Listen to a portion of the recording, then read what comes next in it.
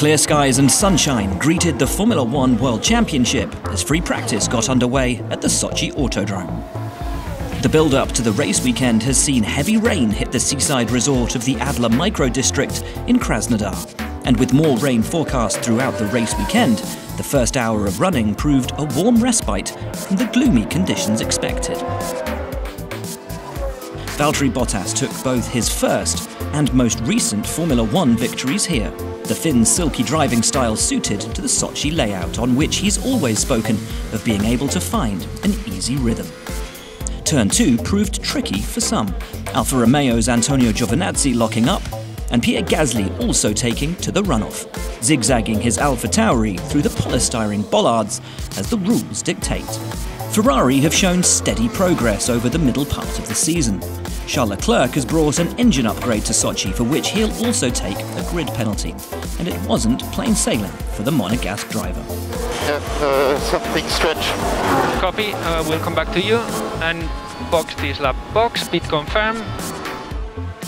Lando Norris took a career-best P2 finish in Monza, the Briton bouncing his McLaren-powered MCL 35 over the curbs at the resurfaced Turn 15 as he looked for that edge to challenge the Silver Arrows. Despite showing pace in the session, it wasn't without its difficulties, as became evident even after the flag had fallen. The Briton spinning at the pit entry on his way back to the garage. I've just crashed. After the first runs, it was Max Verstappen who topped the timesheets, his 3.5-tenth advantage due, no doubt, to his running of the soft tyre, while his Mercedes rivals had thus far only ventured out on the hard. When Mercedes made their move to the soft at the midpoint of the session, the gulf became immediately clear. Lapping on track at the same time as Verstappen, Bottas made his way back to P1 with ease, a 1:34.427, well over a second clear of the Red Bull racer's best at the time. So it's Bottas who heads FP1 2/10 ahead of Lewis Hamilton, with Max Verstappen improving on his final runs to slot into third, just 1/100th of a second off his World Championship rival. Charles Leclerc was excellent in fourth and will need that pace if he's to fight from the back of the grid on Sunday.